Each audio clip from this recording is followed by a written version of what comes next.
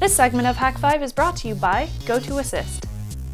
I'm very passionate about the network of networks, and I think that's key here, because the internet is nothing more than all of us. Like, if all of us, raise your hand if you don't have a network at home. That's what I thought, right? And if all of us were able to network our networks, it would be an internet, and that would be pretty fantastic. So, the internet, though, has a rich heritage, and I'm going to try to breeze through this. But basically, it was born out of a Department of Defense Advanced Research Project Agency, or ARPA. You've heard of ARPANET from 1969. It adopted the Internet Protocol Suite that we all know and love today, TCP/IP, back in 1982, like a year before I was born. So that was awesome. And so, congrats, hats off to all of those guys that and our government, for putting the dollars behind it to come up with that, because. I love America. It's the best nation. Well, anyway, so IANA. As far as internet governance is concerned, like I said, if this is just a network of networks and all of us geeks in this room can figure out how we could use token ring, we could use IPX if we really wanted to be masochistic, we could network our networks, right? But ultimately, as far as the internet that we're familiar with is concerned, the only real governance of what makes it what we know today is the domain name system, the IP address system. And so somebody needed to maintain that, because before this authority, what there was host. It wasn't even host.txt, I believe. It was just, well, now it lives in /etc/host on Unix. Lives in, C Windows, System32, etc drivers, something else on Windows. I don't know where it is on OS X. But the host file was literally just a text file that said, here's the website, here's the IP address, here's how you get to this site. And people would just update this. And so when you got on the internet and you put a new server on the internet, you just update this, and there was a central authority and some guy maintained the host file. Can you imagine? Just some guy? And then everybody would just download the new version, and look at all the new sites that are available. So DNS changed everything, and so somebody needs to run it, and so IANA does that. IANA was contracted by the Department of Defense, and then in 1998, this company was founded actually not far from here in Santa Barbara, I want to say? No, down at Marina Del Rey. It's okay. The Trizac Towers. Yeah. Del Rey. Okay, so not far from here at all. To oversee internet operations. You see, the internet was privatized in 1995 when the National Science Foundation stopped the last backbone, but ICANN took over authority of IANA. And other such organizations came around at the same time to volunteer organizations of private industry and civil society. The Internet Engineering Task Force. They make RFCs and specifications for all sorts of cool stuff. The Internet Governance Forum and many other organizations like these have been governing the internet back before the United Nations thought that it was theirs. And ICANN, they actually work for these guys. The Department of Commerce actually pretty much runs the internet. This is actually why when I was in the United Nations watching this, I could totally understand why these nation states like Czech Republic and Russian Federation and stuff look at the internet and they're like, dude, that's the United States thing. Because ultimately ICANN answers to these guys. When ICANN wants to make a new, top-level domain, when they want XXX, these guys have to approve it. They can update the list all they want, but ultimately our government runs the internet. Even though we, allude that it's so private, because in 1995 these guys, the National Science Foundation, ended the last government major backbone, and this ushered in the privatization. You remember like Prodigy and AOL and Arils and help me out. There's so many more of these. CompuServe, even Microsoft's. What was that? MSN. Anyway, so 1995 was a good year for the internet. At the time, the backbone was actually 56K, believe it or not.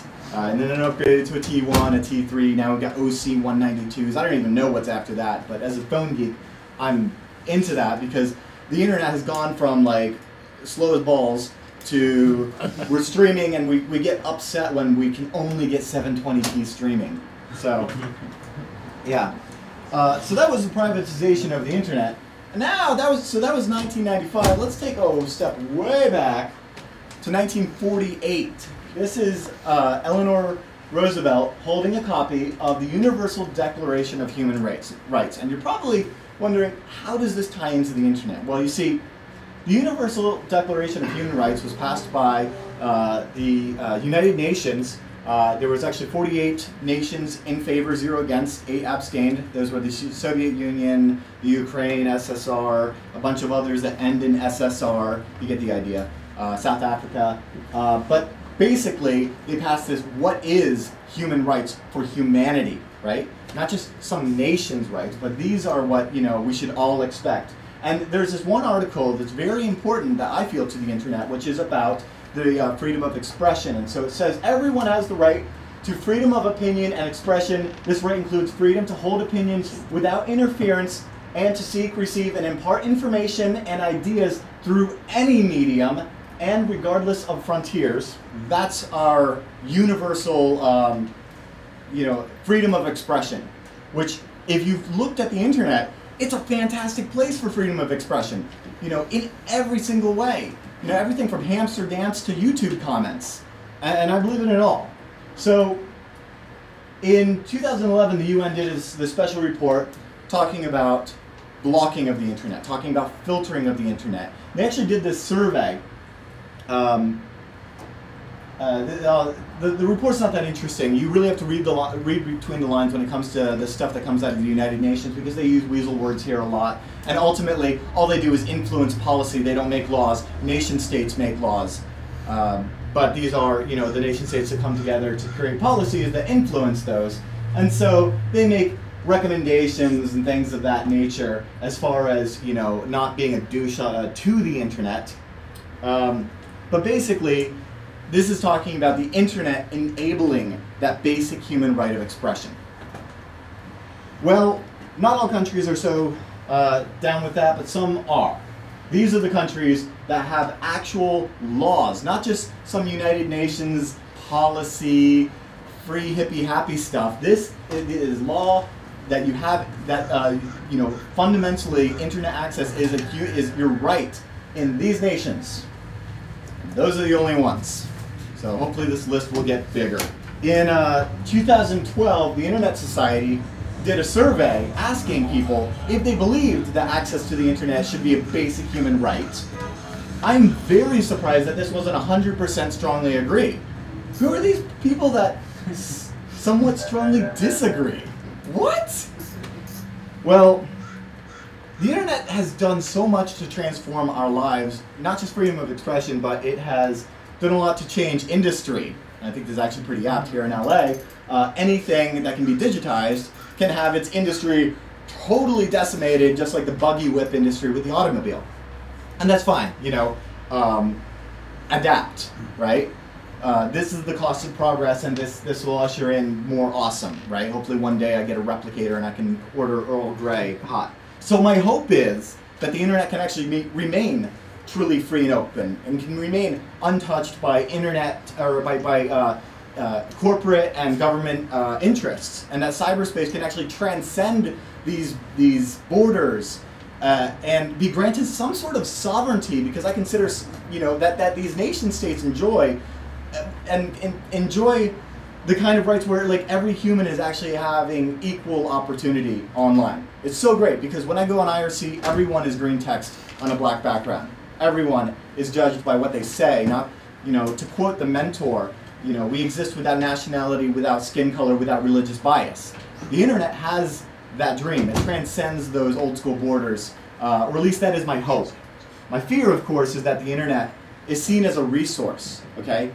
It's seen as a resource and will be bent to the will of the state and the corporation and used to control access to who has access to what information, for domestic spying, to engage in information warfare, to otherwise oppress citizens. It's totally uncool. This kind of leads into internet censorship, because this is actually an issue where, well, I mean, everybody's going to have a different opinion on it. Because would you say it's okay to limit or filter internet access in a library? In a public library? In a public school? What about on a corporate network? When you go, if you're working for the man and you go to your cubicle and you're using their machine on their network, shouldn't they be able to say what access you have? Okay. I mean, I go back and forth on this, but when it comes to your home, right? When you're at your home, I believe you should have, I don't know, not only just the Fourth Amendment, you know, but you should have freedom of expression, freedom of speech, right? So other countries don't see it that way. China, known for their Great Firewall of China, employs things like IP blocking, DNS filtering, packet filtering, man-in-the-middle attacks. They'll actually drop connections, do TCP resets. They block any VPNs or SSH traffic out of the country. I forget what country it is that's mandating. It's North Korea. Just said it's okay to use a VPN now in North Korea. You can use this VPN, North Korea's. Way to go, guys. Yeah. But if you go to China, good luck Googling Tiananmen Square protests of 1989. It's just not going to show any results. Man, this time of the year it seems like everyone is trying to get away from the office. I know I am. Vacations, enjoying the warmer weather, but listen, if you're working in IT, as man, so many of us are, it is a challenge. It's not a challenge enough when users are there, but they always need support. Network systems, they always need management, and this is why I recommend GoToAssist by Citrix. So they have these 3 essential support tools all in one easy-to-use, integrated cloud-based platform.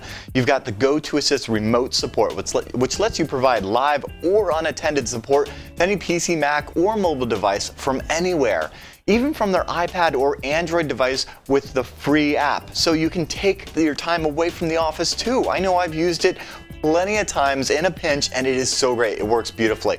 Plus, with GoToAssist monitoring, you can actually be really proactive, identify those issues before they come up, before your boss is breathing down your neck.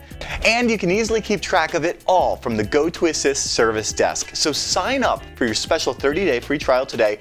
Visit gotoassist.com, click on the Try It Free button, and use the promo code HACK5. That's gotoassist.com, promo code HAK5. Time for the Technolist photo of the week, and this one comes from Joe. He sends us a photo of his setup, including an Acer box, a Linux machine, or 1 or 2 of those, and tons of other little devices all around the room. Now, thank you so much, Joe, for sending in that photo, and awesome that you're watching the newest episode of Hak5. You can always share yours by emailing us over at feedback@hak5.org with the subject line Technolist.